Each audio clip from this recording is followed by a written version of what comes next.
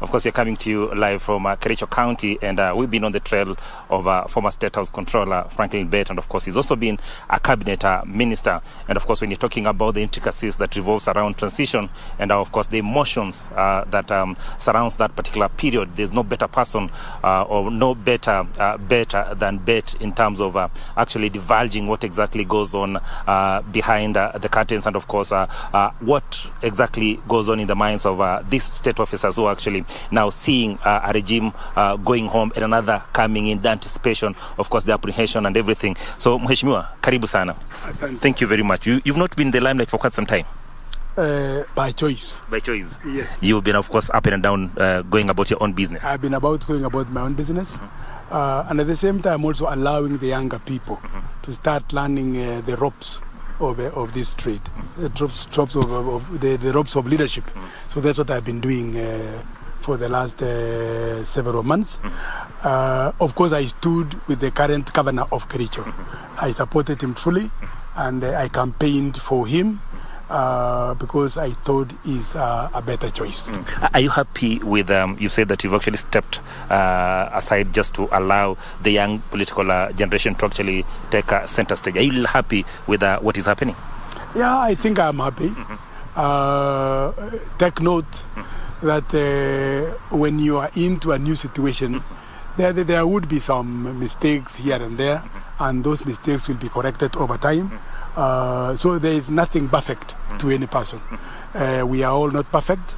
We are all able to learn, able to correct those mistakes. But the most important thing is the ability to accept a mistake and correct that mistake. And move forward. And move forward. Fantastic. When you're talking about accepting new situations, new happenings, of course, there's no better person than you, because you've been a State House Controller, and of course, you've also been a Cabinet Secretary in this country. Just paint a picture for us. What exactly happens just before we move into the next regime? I want to disabuse the people of this country from that notion that there are intricacies being played in assumption of power by a new regime. Why am I saying that? There are specific laws that govern assumption of power. You begin with the Constitution of the Republic of Kenya. It specifies how it is done. First of all, the election, the declaration of the winner, and after the declaration of the winner, there is a period given for any person who is complaining, who would then have the chance to go to a court of law, in this case for the President, the Supreme Court. And the motions of the Supreme Court have got also their timelines. And after those timelines are completed, then there is the judgment or the ruling by the Supreme Court. And the law says after 7 days, you expect the new president-elect, to be sworn into office. So there is also a complete piece of legislation, Assumption of Office Act. It's there, and it details all the procedures, who is supposed to do what, and the chair of that committee is usually the head of the public service. The public service that is incumbent. That's why you are now seeing Joseph Kinyua heading that assumption office. And that law details one step to the other. And that is the way they are doing it now. So I want to remove from the minds of Kenyans. There is no any guesswork or trial and error on the assumption of a new head of state. Yeah. Fantastic. You've said that is actually laid down in law. Yes. We've seen emotions arising, people shedding tears, that is human. And of course excitement that comes with in terms of now we are heading into a new regime, and probably I'll get a chance. And of course now my regime is actually now going home, and I'm going back home.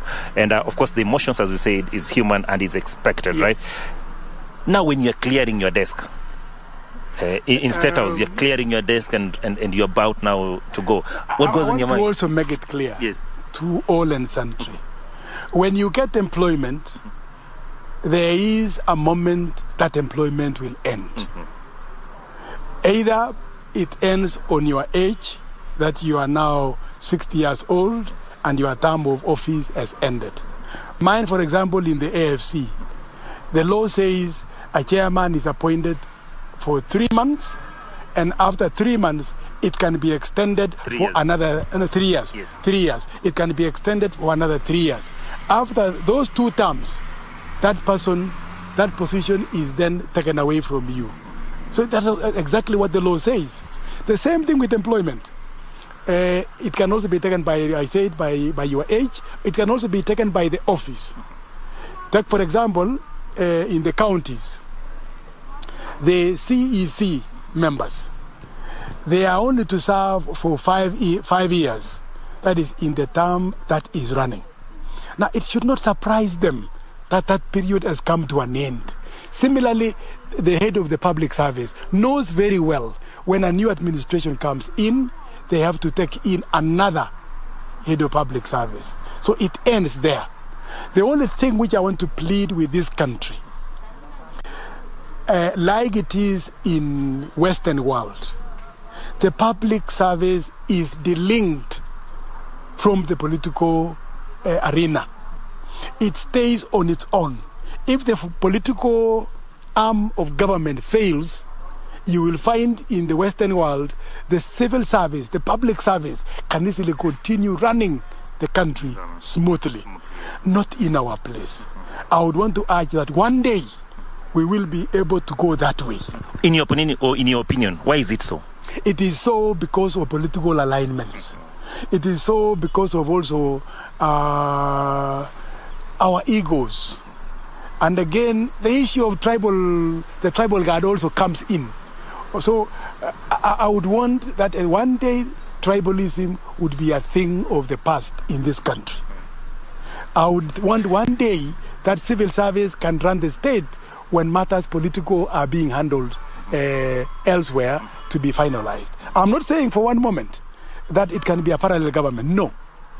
This public service must run under the guidance and direction of the political section of government. But when any of them fails, the other one should be able to run the country smoothly. So this fear, these emotions until you weep, I expect it. I've been here for 10 years. I've been here for 5 years. Now I'm out and I don't know where I'm going. And this person I have served, again in our political situation, there is some element of ridiculing, some element of like you want to appear like there was some cajoling. There is no cajoling here. The law is clear. And that is why last week I said, somebody was saying Uhuru may not be able to hand over the reign of leadership to William Ruto. That is, according to me, nonsense. That is contrary to the law. It has been declared the winner is William Ruto, whom I hereby congratulate and wish him well in his leadership. It has been declared. So anything else is just gossip. Gossip. Anything else is just talk. Hot air. Hot air, like it was said. Nostalgic moments while you're serving. Yeah. One, I've always given myself the responsibility of appreciating that in a beginning, there is an end. In a beginning, there is an end. I want public servants to have the same in mind. Even the politicians, I want them to have the same in mind. That to a beginning, there is an end. But here again, even if there is an end, there is a country for us to look after. It doesn't matter whether Franklin Bett is no longer there. The country has got to move on. The development of this country has got to move on. So I would not want myself to be so nostalgic because, I mean, I don't have I had no monopoly on leadership. I had no monopoly on issues of government. I would want this younger person to learn what I have known out of me or by reading what is there, so that we lead this country to a better country. In essence, you're saying that yes, you've been appointed, been given a very good position for that matter in government to serve. Bear in mind that after a given time period, that you'll be out of government. And when you're out of government, Mheshimiwa, as you've rightly told me, that you are allowing the youth to actually come to the fore, and you're also doing your other stuff, that you can actually serve also in other capacities out of government, in public sector. That's true. What I want also to say to fellows who are retiring from government, either retiring at the age of retirement or retiring early, I want them to realize there is life after retirement. The fact that you have retired does not mean you go home to die. Mheshimiwa, the trappings of power. There's a bodyguard, there's that siren and everything. But you have got to have in mind that one day these things will not be there. Don't internalize those trappings of power. Because the moment you internalize, it will frustrate you when that time is gone. I have never allowed myself that way. I'm enjoying myself, my brother. And I want all retirees to do the same. Go and engage yourself in some activity. In this country, I can say openly today, there is every opportunity for each one of us, retired or not retired, to do something. There are opportunities of investments. And you don't need to have a lot of money to start. So don't retire don't retire into a state that you are now disabled because you have now finished working in government. And I want us also to play the fact that don't use humility in your leadership. Use forthrightness, straightforwardness in your leadership. And tomorrow you will not be having issues. You will not be having issues saying, oh, huyu bwana alitusumbua. Huyu bwana alitunyonga akiwa serikalini. Huyu bwana alitukashifu. Huyu bwana. Tafadhali, let us go with humility. Let us go with straightforward. Remember the truth as you lead. And that is my message to the new and incoming leadership. I keep reading, even today, that wewe utaona ulitusumbua. Wewe ulifanya hii. I want to plead with the people in coming in. The country voted almost 50-50. Let us not engage division in the country. Let us bury division. And the only way to bury division is to forgive one another, to accept one another. I am appreciating the incoming president, President William Ruto. I'm appreciating him. I've been seeing him receiving the losers who are on the other side, who are in Azimio. That is good. That is perfect. Because you are saying, in Kalenjin, we say, ukipigana mieleka na mtu, na ukisha angusha yeye chini, usifuate yeye chini. Kama ameshika nyasi, usishike yeye. Hiyo ndio kitu ambacho ninaomba Wakenya wote ambao wameshika hatamu ya uongozi. As an elder sitting out of the government and of course political life, you are alive to the growth that this country is having in terms of political maturity and institutional maturity also. From where you sit, are you happy with what you've seen? We saw an election in 2001. We saw another one in 2007. We have seen another one in 2013, 17, and 2022. Yeah. We are no doubt growing. Are you happy with the growth? Yes, yes. In fact, particularly, I want to congratulate each and every Kenyan who participated either by voting or by being present in this last election. The whole world was expecting Kenya to explode, but thank God, peace prevailed. Why did it prevail? Because of the maturity of our people, because of our people accepting realities, accepting the law. When the Supreme Court ruled, I was amazed. A fellow in Kondele said it is over and we want Raila to come home. I mean, that was heartwarming. That was good. I was seeing maturity. I was seeing people who are learning. I was seeing people who are appreciating peace, and that peace is development. So that bit touched me a lot, because when I try to remember what happened 2007, my heart simply goes down. I simply get depressed on what happened that time, because I played a lot in bringing down those the hot air that time, not this hot air of of this petition. And so when I saw them going the way they went, things going the way they went this time, I was so appreciative. I even expect better situations in the year 2027. And the only way to expect even better is for the winners of this election to embrace Each other. their opponents. Bring them in. Let us work together. This country belongs to all of us, whether you were on the other side or not. It belongs to all of us. All of us. Fantastic. As a senior citizen, of course, it's just a few hours before, below 24 hours before the president-elect is actually officially sworn in. You must be having expectations. What are some of these expectations that you're expecting that this government, when it officially kicks on, that it will be tackling, so then, of course, Kenyans can actually start feeling the impact of their footprints? Remember to come back to that, but before you go there, I want to make it clear on the law. Tomorrow morning, William Ruto will be in his residence. He will then receive a presidential motorcade, full, same size, same number as that of President Kenyatta.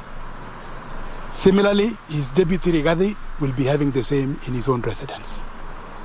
At the appointed hour, the two motorcades will sneak to Kasarani.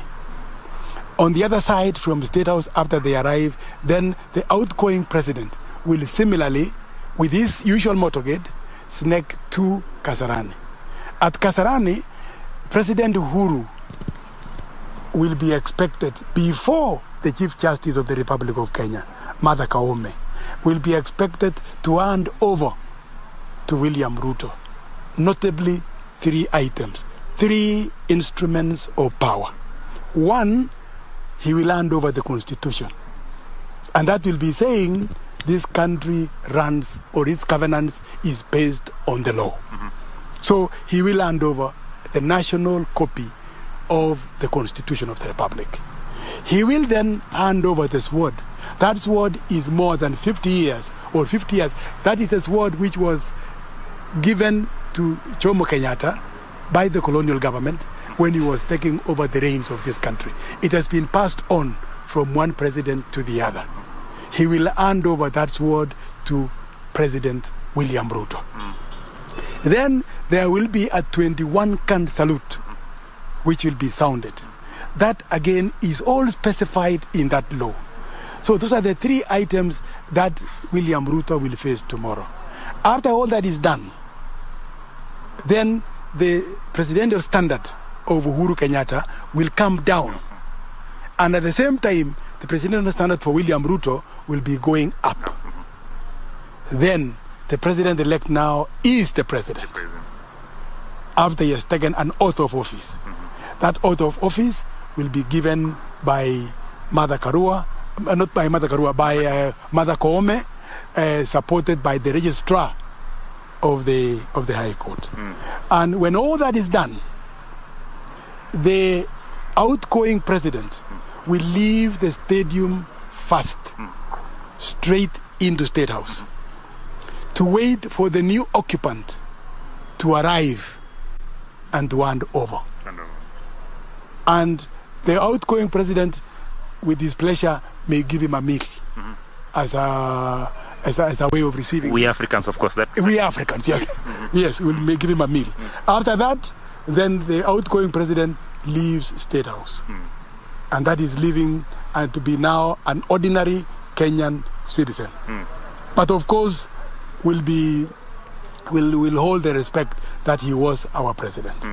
But I want to appreciate him also for the time he has been with us, and I want to appreciate him for for the role he has played in our history. In our history for the last 10 years or so. Years, yeah. Yes, that was my last question, but you've decided to actually crown it up. But nonetheless, now we can go back now to the question that is your expectations as a senior citizen. Yes, my expectation is that President William Ruto, in his campaign, placed to the public an agenda.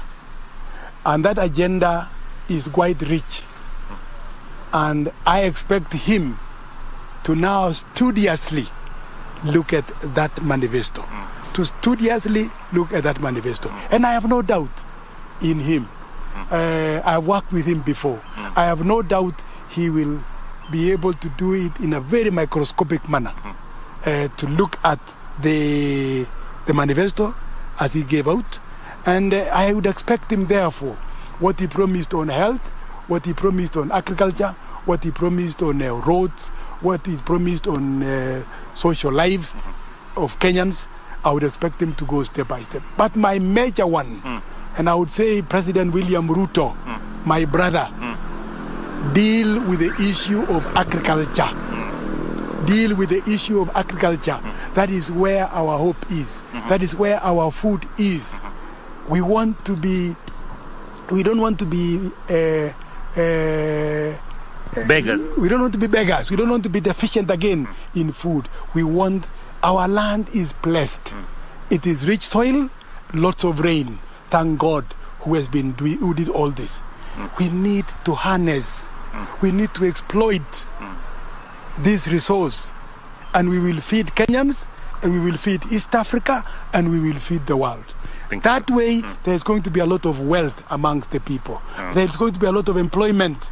These hustlers will be employed on agriculture, will be employed in selling agricultural produce, value addition chain. Agro-business, I was going there, value addition chain. So, Mr. President, I am with you totally on issues agriculture. And I'm available to support that area completely. It is our hope. Thank you very much, Mheshimiwa. Of course, there's quite a lot we would discuss, and it will take, of course, days just to tap into the rich knowledge that you have, of course, in terms of running the government, how things actually happen around transition, and, of course, moving forward. We appreciate your time, and, of course, no doubt we will be coming back again to you some other time so that then we can actually continue to tell us more on exactly in terms of government. That, of course, is the former State House Controller, Franklin Bett, of course, telling us exactly what he is expecting of the incoming president, but more importantly also painting pictures for us of exactly what will be happening tomorrow before the president-elect actually is sworn in and assumes the reins of power.